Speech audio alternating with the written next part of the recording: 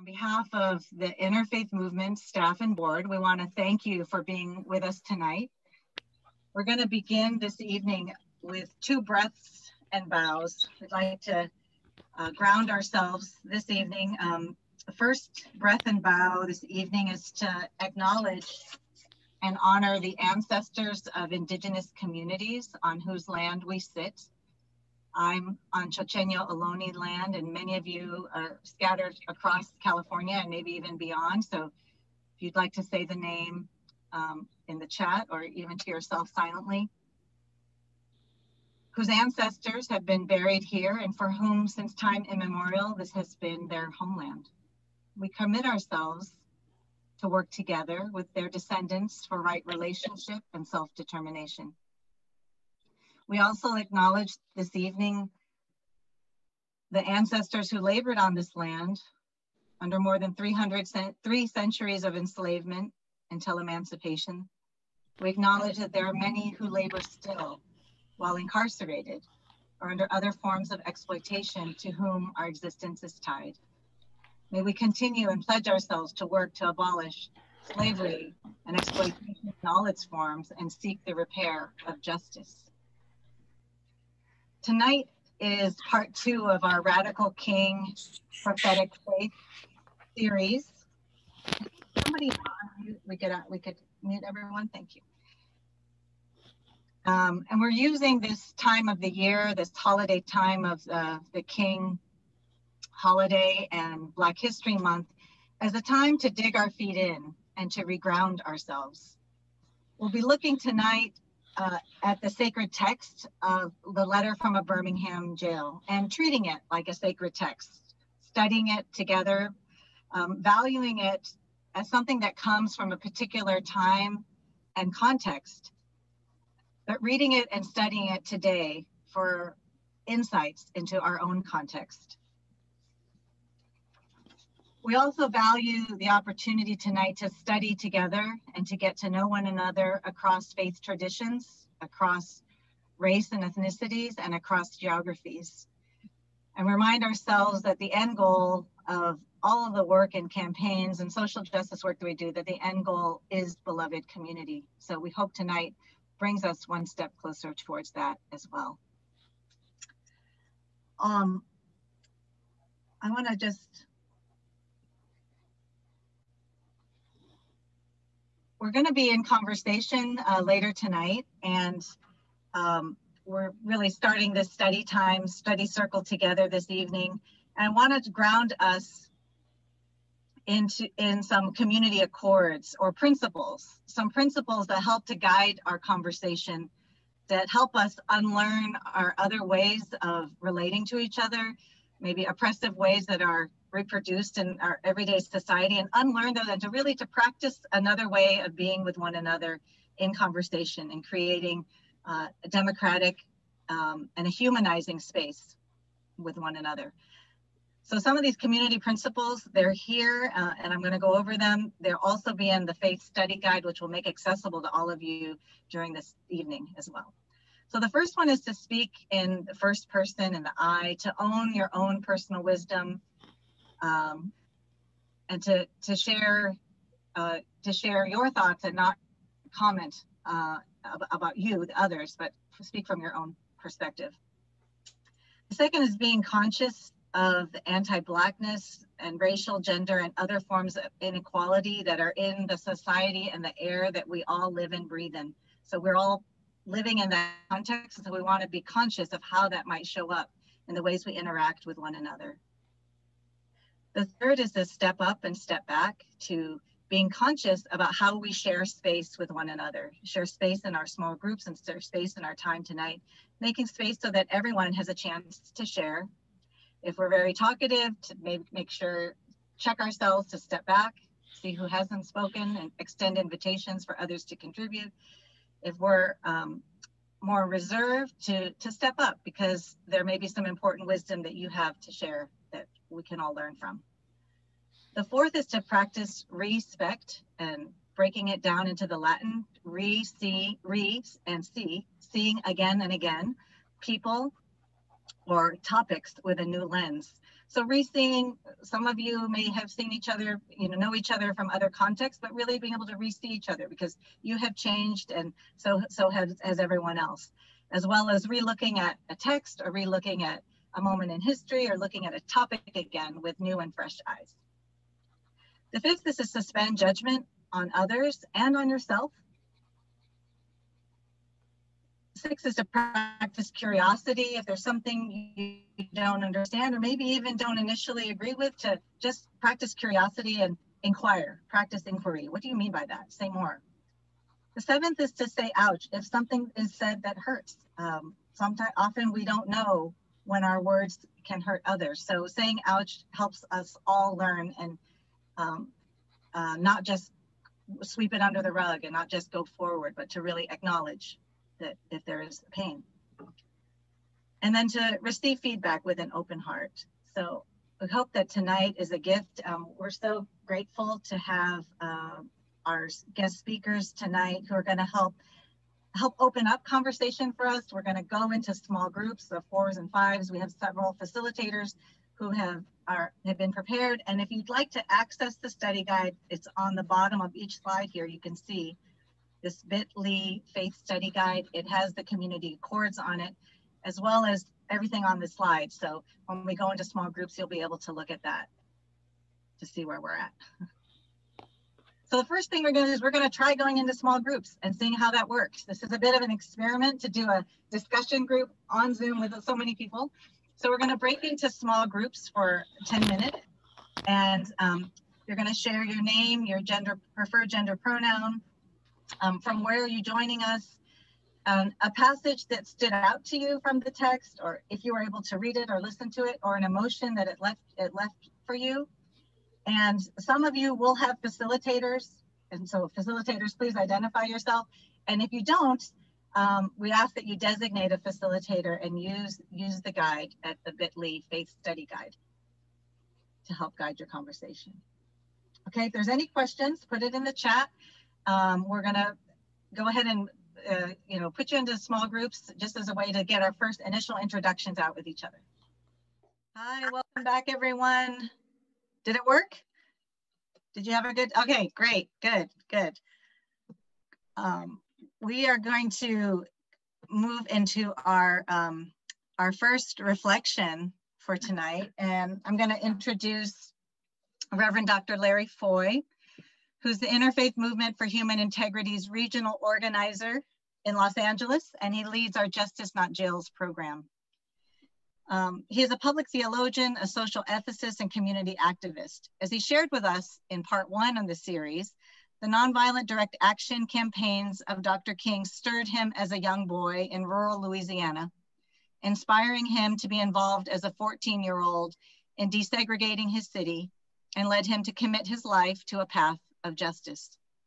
After some years in Chicago, he has spent the last 30 years in Los Angeles, where Reverend Foy is engaged in efforts to reshape the landscape of Los Angeles in terms of race relations, social justice, and advocated for monumental policy shifts to decarcerate California prisons in the last decade. Today, his work with the Interfaith Movement engages faith leaders and formerly incarcerated people to advocate for jail and policing reforms, reinvestment in community solutions, and finding ways to uplift the humanity of those incarcerated. I'd like to pass the mic to Reverend Foy.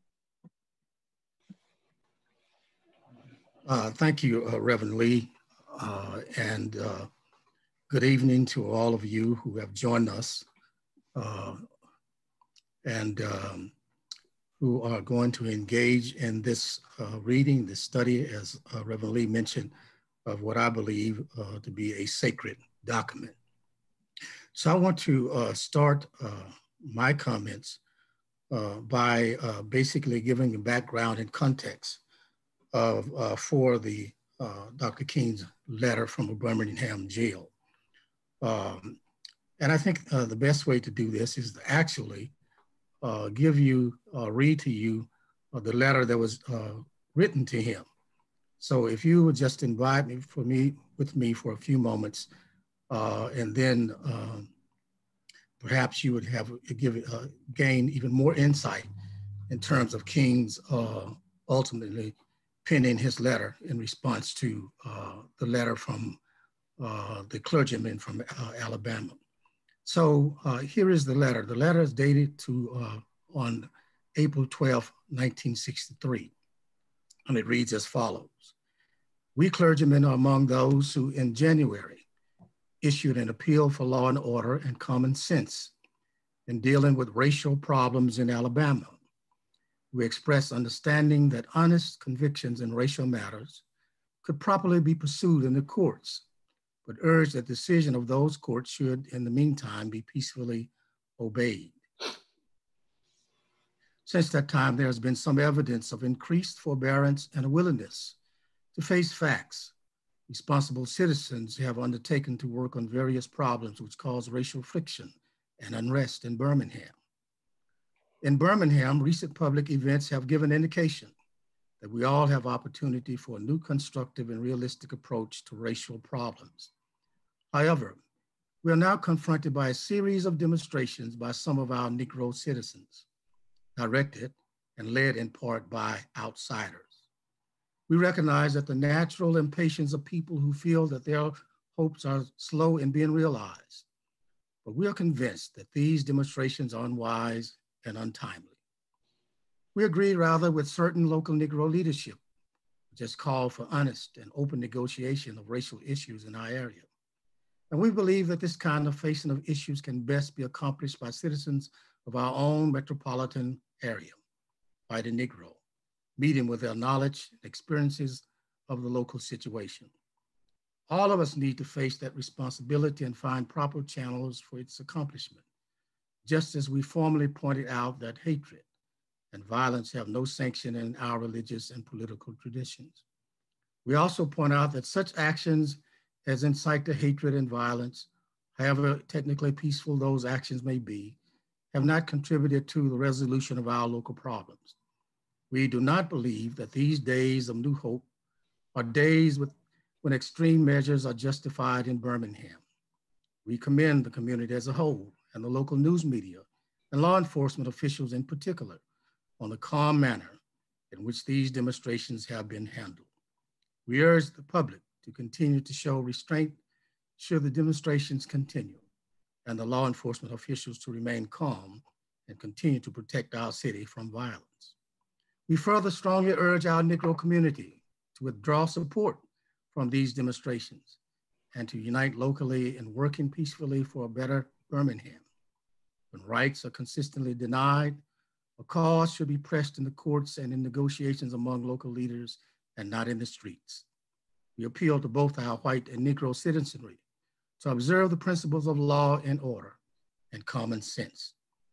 The letter is signed by 8 clergymen representing the 8 major denominations at that time in the nation.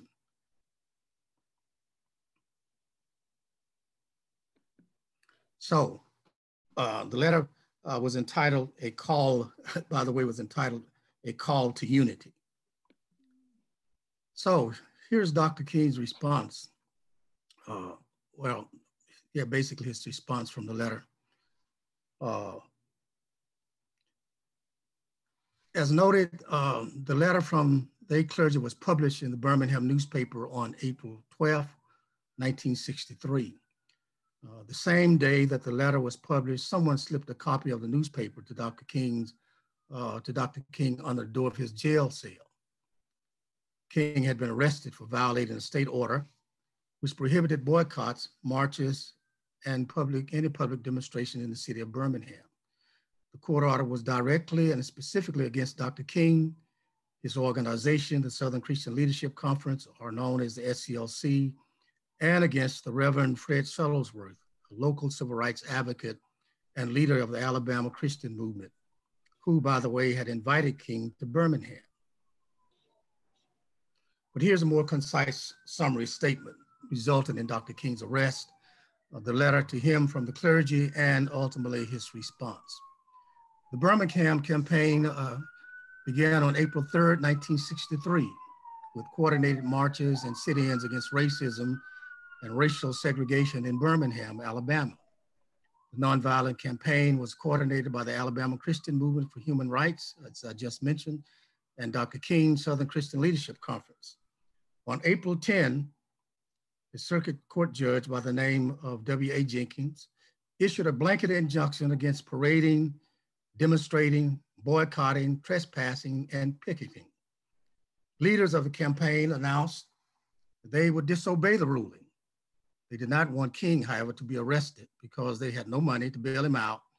And more importantly, they needed him to be free to move the campaign forward, notwithstanding the court's order.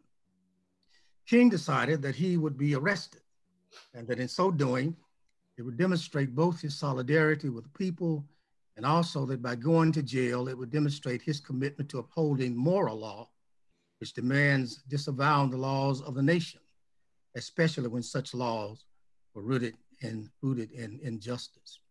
So on April 12th, King was arrested along with SCLC activist Ralph Abernathy, the Alabama Christian Movement Fred Shuttleworth, and other marchers, while thousands of African Americans dressed for Good Friday looked on. Now to the letter. Upon reading the letter from the clergy, Dr. King was outraged.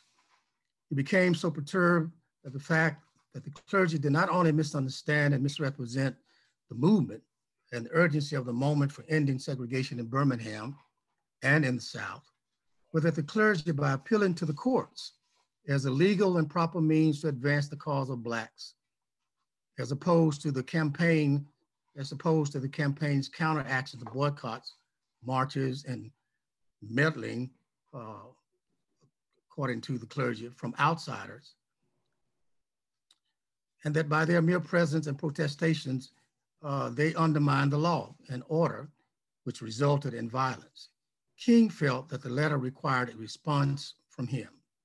So on the same day, April 12th, without paper and pen, King found a pencil and began to write his response on the margins of the newspaper column of the clergy's letter.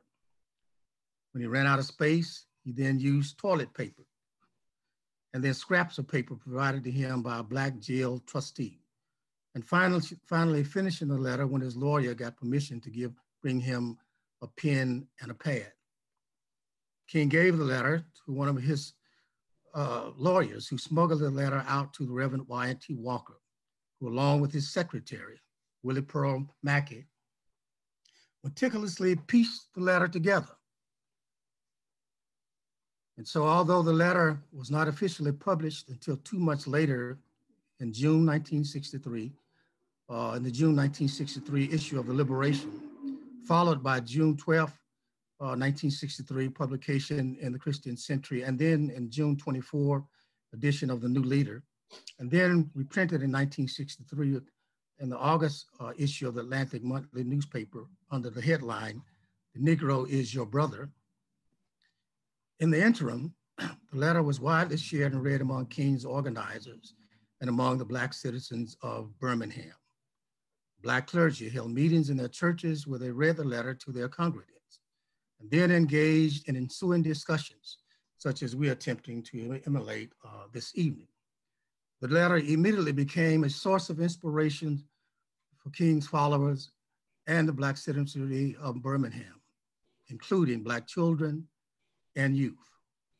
The letter, in fact, gave impetus to escalate the nonviolent campaign in Birmingham and to include in its strategic efforts the presence and participation of Black children and Black youth. King was released from jail on April 20th. 4 days after the letter was released, his letter was released, and now King was emboldened to learn that it has infused and inspired his supporters to up the ante, if you will, and to include different strategy tactics to put more pressure on Birmingham city officials, elites, and business owners. He was particularly intrigued by an idea and proposition put forth by one of his field organizers, James Bevel, who thought that including children in the protests and demonstration would mitigate harassment and violence from Bull Connor's police force. Bull Connor was the chief of Birmingham's police force at that time. On May 2nd, then, the Children's Crusade, referred by some as the Children's March, took place in Birmingham. The crusade lasts from May 2nd through May 5th. Hundreds of children did not attend school on May 2nd. Many of them, encouraged by their parents, and some of them, in defiance of their parents, took to the streets to march. Overwhelmed by the large presence of these young Black children, Bull Connor, commissioner of the police department, ordered and released an onslaught of police and police canines, firemen with fire hoses, and then brutally assaulted the children with billy clubs, vicious dog bites, and with water pressure from fire hoses with such force and power that it literally dislodged children and adults alike from their feet and from whatever means of stable support they cling to. The onslaught against Birmingham's Black children was cast over the airways, reaching beyond our nation's shores. The naked brutality and horrific acts against the children, who, though brutally attacked, arrested, and jailed, did not deter their resolve, however. More children showed up the next day and the day thereafter, singing in the midst of the assault upon their youthful Black bodies, "We shall overcome someday." Bull Connor's insidious actions against the children drew condemnation from President Kennedy and other world leaders and American citizens alike.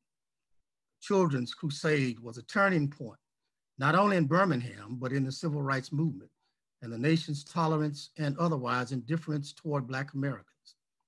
Undoubtedly, here's my point, Dr. King's early arrest and his letter in response to the Alabama clergy's call for unity and plea for Blacks to forego joining and participating in King's protest methods, ironically, and with poetic justice, unified the Blacks of Birmingham with King supporters and infused new energy into an otherwise fledgling movement. King's letter, though addressed as a response to the Alabama clergy, ultimately reached the general public, where precisely he believed the situation of Black Americans would gain more favorable sentiment and the support needed for Black equity, justice, and freedom than that being meted out in the mock courts and quietly condoned by the white Christian community, which failed to see the common humanity that they shared with Black people. Since the original publication of the letter in June 1963, as early as 1968, a group of clergy called for it to be included in the Bible with the letters of Paul. And as late as 2014, there are others who have called for the letter to be added to the biblical canon. Bruce Metzger, for instance, a prominent New Testament scholar, while observing that the letter is not likely to be included, no person, religious or otherwise, can dispute its authenticity, its prophetic edge, and that it speaks to the masses and ages, both now and yet to come. My humble observation is that the letter to the Birmingham Jail from a Birmingham Jail is a living document. And furthermore, if the Bible was reopened to include modern day writings of religious thinkers, then Dr. King's letter from the Birmingham Jail should be the first to be included. Now, there are principally 4 corresponding and rhetorical focal points King addresses in his letter. 1, the claim that he is an outsider, and therefore his presence in Birmingham is problematic. 2nd, that his actions are untimely. 3rd, that he is an extremist with no regard for the legal system and law and order. And 4, that he bears direct responsibility for the eruption of violence in the city of Birmingham. Now, in a few moments, my colleague, Hilda Cruz, and longtime civil rights activist and retired pastor, the Reverend Philip Lawson, will reflect upon some of these issues we just outlined, that King attempted to respond to. But at this point, I just want to lift up one reflection, and I want to read the passage from you, and I think you have it before you. And this passage basically has to do with King responding, on the one hand, to him being an outsider. And also a continuing passage will demonstrate his response to the campaign being untimely. So here's the passage. I am cognizant of the interrelatedness of all communities. I cannot sit idly by in Atlanta and not be concerned about what happens in Birmingham. Injustice anywhere is a threat to justice everywhere. We are caught in an inescapable network of mutuality, tied in a single garment of destiny. Whatever affects one directly affects all indirectly. Never again can we afford to live with a narrow provincial outside agitator idea.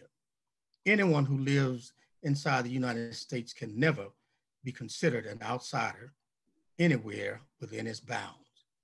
And then King goes on to say that he is in Birmingham because injustice is in Birmingham.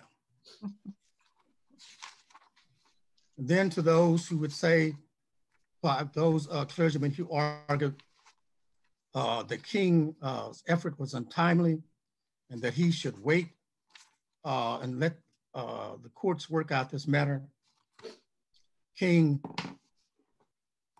shares his own personal experience and the experience of Black folk.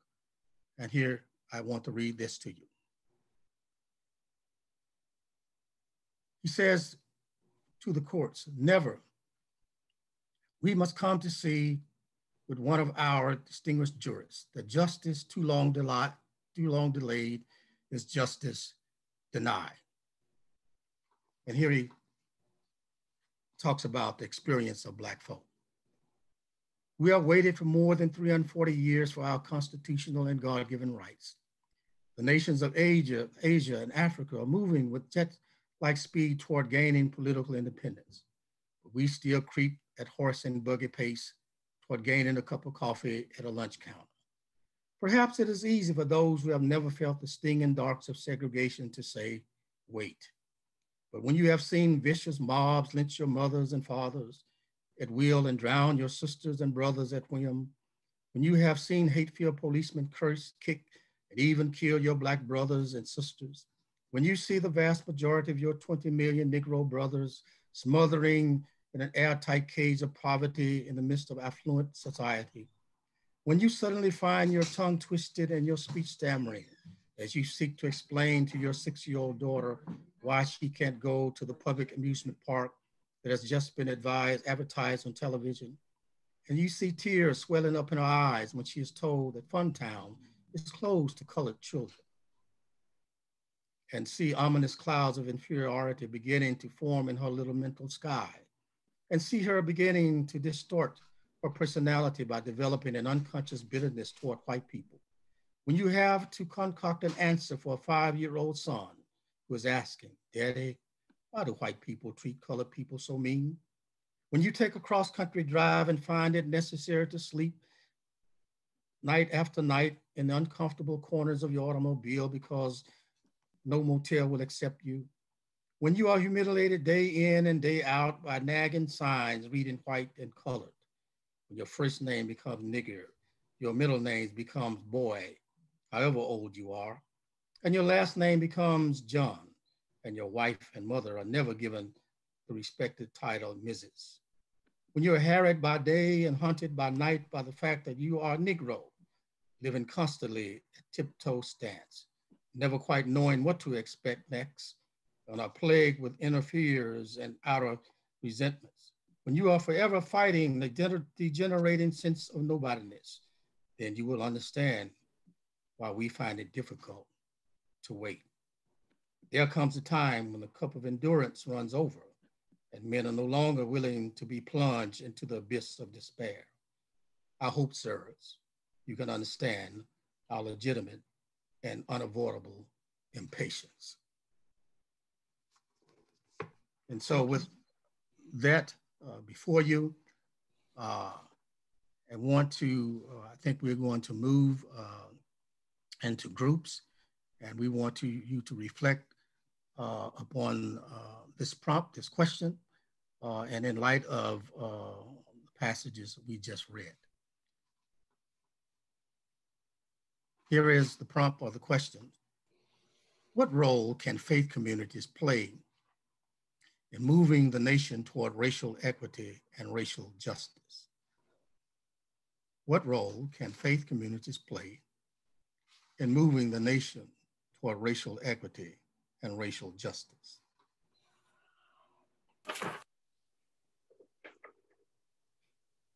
That, let me introduce Hilda Cruz. Hilda is our Interfaith Movement for Human Integrity's regional organizer in the Inland Empire, which includes San Bernardino and Riverside counties. Drawing from her valuable experience as an immigrant child from Mexico, a mother, and a lay leader in the Catholic faith, Hilda is an outspoken advocate and seasoned community organizer. Focusing for decades on faith and social justice, she's a motivating force in both the English and Spanish-speaking communities, building the leadership of faith leaders and spearheading our work in closing the Adelanto detention facility someday soon and an end to all immigration detention. So I'm going to pass the mic over to Hilda. Thank you, Deb. And I just have to share with all of you how grateful I am that we get to collectively come together, reflect, and dialogue on this sacred text that is most relevant today.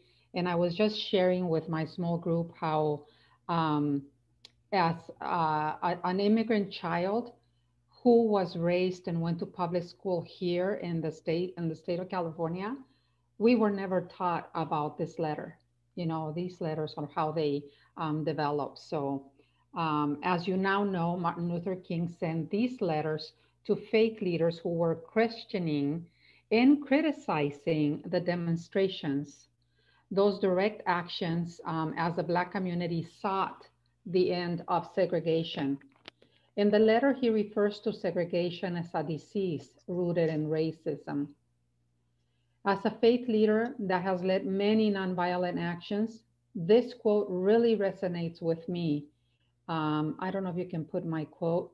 The quote says, one may well ask, how can you advocate breaking laws and obeying others? The answer is found in the fact that there are two types of laws. There are just laws and there are unjust laws. I would agree with St. Augustine that an unjust law is not a law at all. And so this is a quote that really resonated with me, and most specifically in issues of immigrant justice and racial justice, because I have seen that they're not as important or not important enough to be led by many of the churches that I have worked with. There has been much resistance that I get from mostly white faith leaders, as there's issues of laws that have been broken, right? They broke the law, so therefore they're criminals. And this is how they justify the punishment of incarceration that plagues mostly people of color at this time. And they also use Bible quotes aplenty. One that I have seen a few times is Romans 13:1, which says, let every person be subject to the governing authorities, for there is no authority except from God, and those that exist have been instituted by God. These last 4 years, we have seen many evangelicals justify a racist president that they believe as instituted by God, which makes me question whose God they follow and how they have forgotten the Bible stories of resistance to unjust laws. One such story is the story of the midwives who saved the life of Moses. So in the US, we have a very long history of laws that have always served an economy that enslaves and oppresses people to make financial gains. We have a history that is rooted in racist practice of white supremacy, a practice that has dictated who can be seen as fully human and who really belongs. Laws that allow violence in our community through over-policing, that allows the use of force and controls bodies in jails, prisons, and immigrant detention centers to maintain white rule. And even caging children, just from what the same story that we heard from Reverend Foy, right? We use children to highlight the injustice of these laws, and yet we continue to brutalize them. We have laws that lead to devastating generational trauma on families and the breakdown of communities, all upheld by false claims of deterrence and preserving safety, all laws that reinforce public stigma. We also have had just laws that sought the common good. I remember one, the Immigration Reform and Control Act of 1986, which allowed me to change my immigration status and led to my naturalization as a US citizen. But the 1980s also gave way to a ton of unjust laws, like the war on drugs and the beginning of mass incarceration. And did you know that by the end of Trump's presidency, he had already made 1,058 changes to the immigration system? Changes like the Muslim ban, separation of children from parents seeking asylum, asylum seekers being sent to immigration detention centers where they would be kept for months because there is a profit to be made. We also have unjust laws that continue punishing. Immigrants are usually punished twice. If convicted of a crime, most likely they will be transferred to an immigration detention center after they serve their time in jail. And even if they have legal status, this will be taken away. And without the help of a good attorney, they face a third punishment called deportation. Just like the barriers that exist preventing formerly incarcerated persons to successfully reintegrate into society so that they would be able to find housing, employment, that they have the safety net needed to thrive in our country, all of this is being taken away in the name of laws. So today I'm most grateful for the opportunity to collectively have these faith reflections and conversations that we need to continue having in our communities, and to continue moving forth this movement. And so we're going to be going back into our own small groups, and we would like for you to share about some way that Allah has either criminalized or oppressed you, someone in your family, or someone in your community. And we'll continue having these conversations. Thank you. Great. It's getting juicy here in the conversations. All right. If you'd like to add anything in the chat that stood out for you, something to share from your small group, please feel free to do that. I'm going to introduce our next speaker. I know many of you are here tonight because you missed seeing Reverend Phil Lawson on the Bay Area circuit. I'm going to find my introduction that I wrote. So Reverend Lawson, if we could spotlight Reverend Lawson, we're so glad that you could be here with us. I'm still leaving this here. So Reverend Phil Lawson is a contemporary of Dr. Martin Luther King, first introduced to Dr. King by his brother, James Lawson Jr., who was the nonviolent direct action strategist for the civil rights freedom movement. But Reverend Phil Lawson, at the age of 15 himself, signed himself up to be engaged in the justice and peace movements by joining the Fellowship of Reconciliation and studying nonviolent direct action. His first campaign was integrating the Methodist Youth Fellowship in Northern Ohio And then he went on to desegregate the city of Washington, D.C. with CORE under the leadership of Bayard Rustin. It was there at age 15 that was the first time that he went to jail, being arrested at the lunch counter. He met Dr. King and deepened his engagement through his brother. And during the Korean War, Reverend Lawson was a conscientious objector and later served as an organizer with clergy and laity concerned for Vietnam. Over the years, he's mentored thousands of young people. I'm one of the people who consider him to be one of my mentors and feel so lucky. And as a United Methodist minister in Kansas, Missouri, he created programs for Black youth, including assisting them to form the chapter of the Black Panther Party and a welfare rights organization. Since coming to the San Francisco Bay Area over the past 30-some years, he's made a tremendous impact on social justice in the Bay Area. He's founded and provided leadership in many important organizations which are part of the landscape. The Oakland Community Bank of the Bay, East Bay Housing Organization, Interfaith Alliance, the Black Alliance for Just Immigration, BAJI, and Faith Foundations and Interfaith Promoting the Healing of Societies, part of the San Francisco Foundation.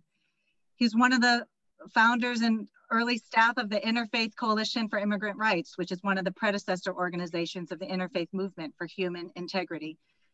And I was also involved with him in Occupy Faith during the Occupy movement. Basically at any rally in the last 30 years, he would be there. His powerful journey and legacy has been interfaith and multiracial and prophetic. And much of the teaching of our methodology of faith-rooted organizing has been shaped by Reverend Lawson. Tonight, he's also joined by his spouse, Mrs. Joanne Lawson, who in her own right is a phenomenal organizer and justice advocate with the United Methodist Women and other organizations. So Reverend Lawson, I want to pass the microphone to you. And do you want me to pull up the quote? I'll pull it up here and you can either go from the quote or say whatever you'd like to share. Okay, go right ahead. I'm looking at the quote. Oppressed people cannot remain oppressed. That's kind of tricky, you know, because many 1,000 million people have died in oppression, never being free. So it's kind of quick, kind of a quick. Look at that screen. I see myself.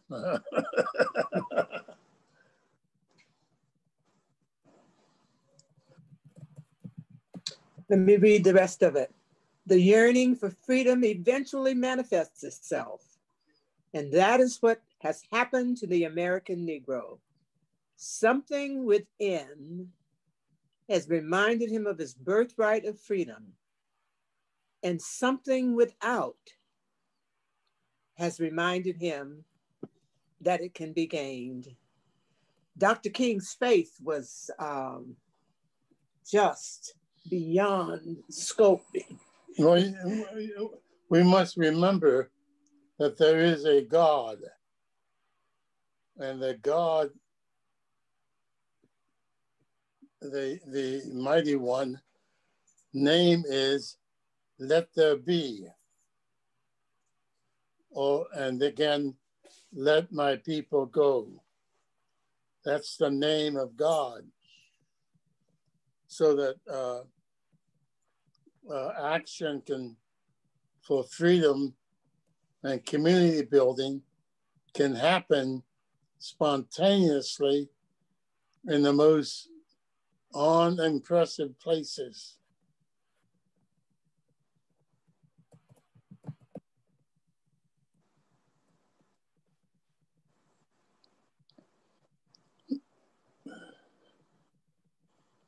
Do you want to share a little bit what you were sharing with me earlier about the enemy? The enemy is in me. Well, a large a part of the understanding of nonviolent direct action is a period of looking into yourself, understanding that the enemy means, and in me is the enemy. In my own hesitation, in my own lack of courage, in my own laziness and looking at and seeing what the possibilities, my own inability to dream and imagine a new arrangement of life. So the enemy is in me. In me.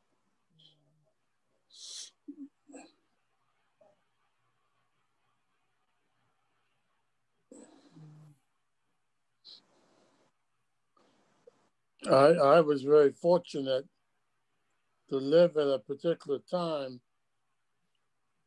the late 30s, 40s, as a young man, when there was just a plethora of men and women working on issues of human rights and freedom and food, anti-war movement, the peace movement. And so I was nurtured by a great many people, mainly my family, my father, my grandfather, who escaped from slavery, ended up in Canada, where my father was born. My mother came from Jamaica as a servant and met my father at my father's church in Pennsylvania. And the rest is history.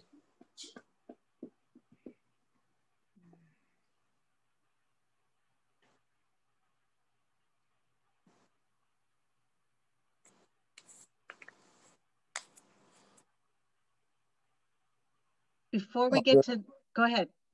Hello, I was about to ask you, is there something else you wanted to touch on? How about the opposite of slavery? Oh, the opposite of slavery, the opposite of sin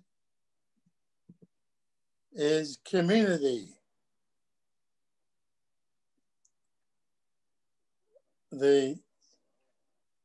We tend to make the mistake as we grow up to thinking that when we become men and women, we are free. We have freedom. And we do have freedom to make decisions.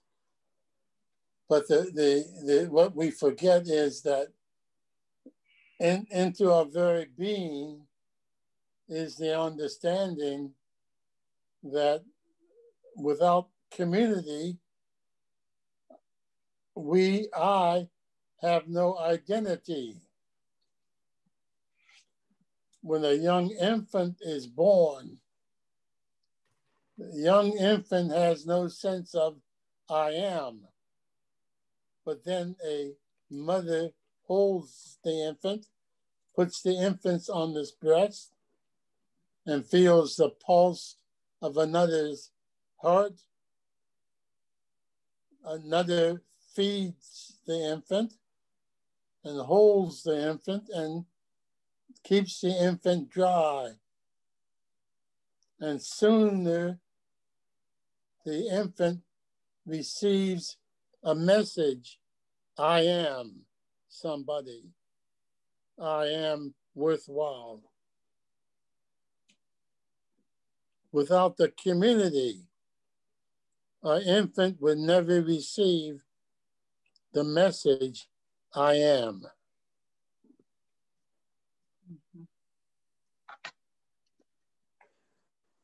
One of the things that came to memory for me regard to Dr. King and his teachings is he came to our local church, Easter Hill in Richmond, back in the 60s, I think it was, yes. And while he was here, he moved around the community, and I heard him talk about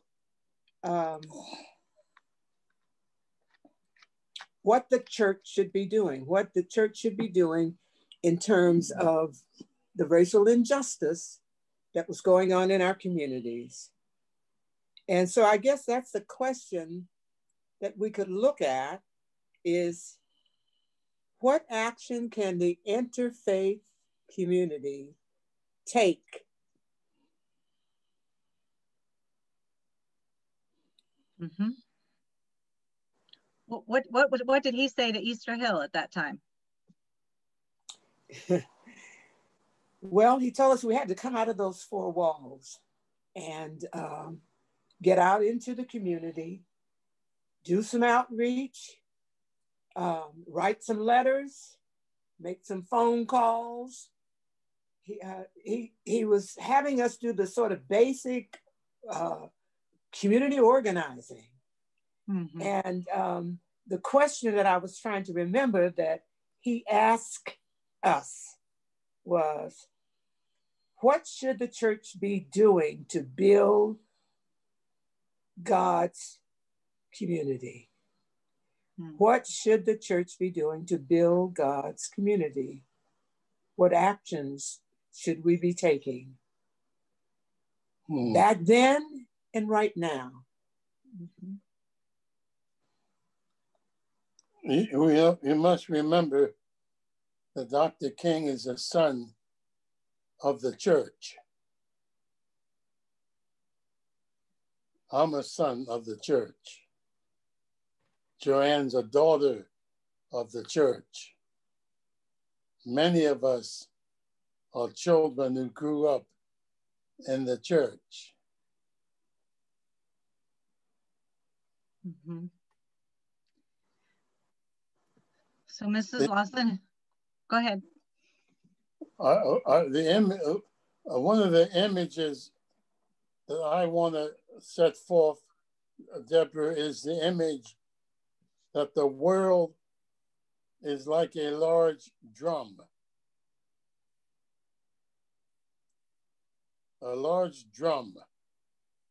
And you touch it anywhere, it vibrates all over.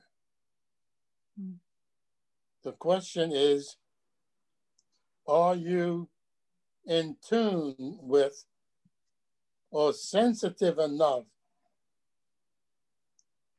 to feel the vibrations of the drum when it's 3,000 miles away? Mm-hmm. Yeah. So I want to just leave people with the last prompt. I think we could go with Mrs. Lawson's, which was very similar to the first one we had too. What should the faith communities, churches, synagogues, temples, spiritual communities be doing? To build the beloved community. To build the beloved community.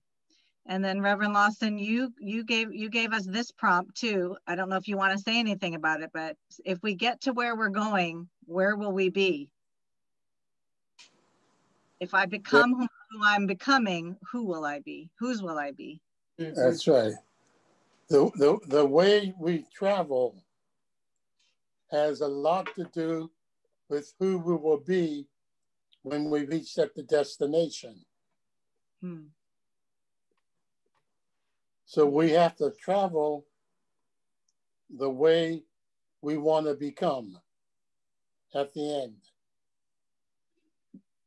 Thank you. That's the power of Dr. King and the nonviolent spirit and direct action.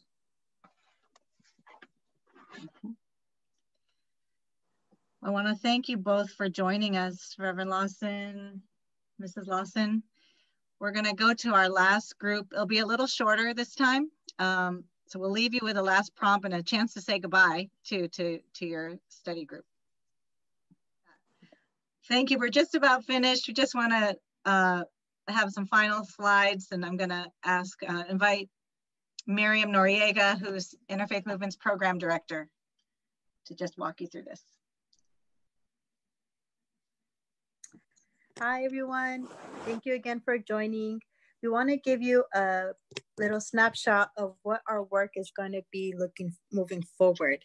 If you see on these slides, these are 3 campaigns that our organization is working through all the amazing staff.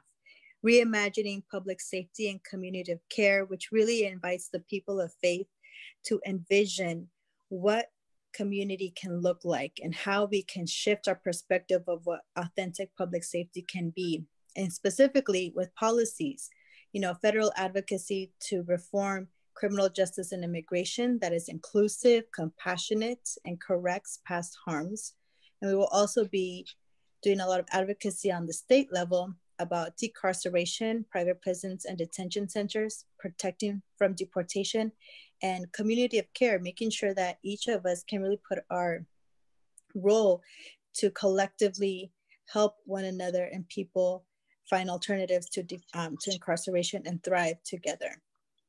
And then if you want to contribute to our work, there is the donation link on the bottom, so we can continue to move forward together these campaigns. And I want to invite you to a very specific one that's coming up. We go to the next slide. And that is a freedom campaign we are starting. We invite you all to harness that power of our faith to support Mario's freedom campaign, which means to advocate for his release from Adelanto's immigration detention center. Mario arrived to the US from El Salvador when he was 4 years old, and his family lives in San Bernardino. Mario, along with his children and his elderly parents, have waited too long to be reunited and for him to care for them. Mario has beautiful gifts. He is a Christian minister who has theology studies. He's earned a GED in water treatment. All he needs is to be freed. He is in detention because when he was leaving prison, he wasn't notified that there was an ICE hold, and he was taken to Adelanto detention facility without even being notified. And he's been there for almost 3 years and deserves freedom.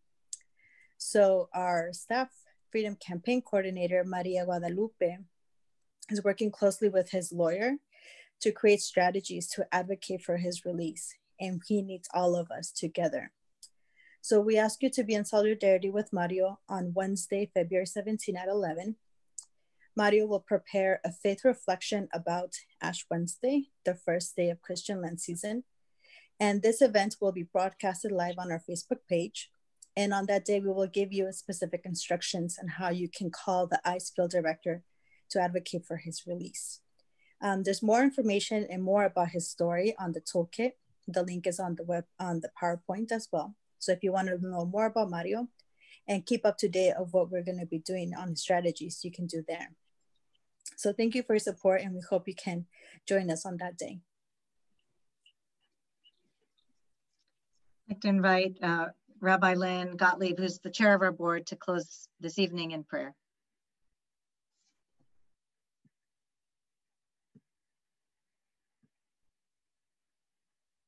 Thank you. I'd like to begin this prayer in Hebrew and end in Hebrew to honor my tradition. Martin Luther King quoted the prophets, and this is the verse he quoted in the letter from the Birmingham jail. V'yigal kamayim mishpat utzedaka kanachal etan.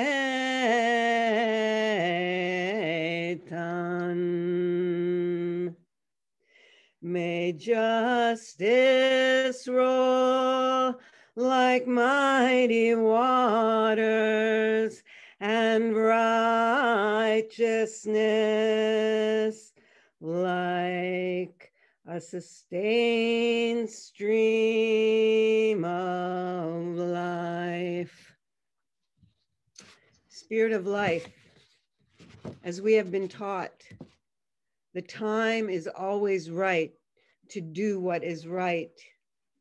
Spirit of life, may we understand our faith as accountability that is uplifted by our prayer together. Spirit of life, honor those who came before us, who lost their lives, who remained oppressed because the time had not yet come. May we be that time. May we open the waters and pass through. Spirit of life, may we heed the call. When rabbis asked King, what should we do? He said, get your own communities to come out. This was his message, to come out, to center justice and equity and the voices of those who are harmed. May we be where injustice is, like the prophets. May we truly work to redeem all those who are incarcerated and to free all prisoners. Baruch atah Adonai hamatir asurim. Blessed is the spirit of life that redeems the incarcerated. So may it be. Amen. Amen. Amen. Thank you all for coming, being part of this evening, enriching our discussion, sharing in the facilitation, and for Reverend Foy, Reverend Lawson, Mrs. Lawson, Hilda, Cruz. Thank you for your reflections. Good night, everyone.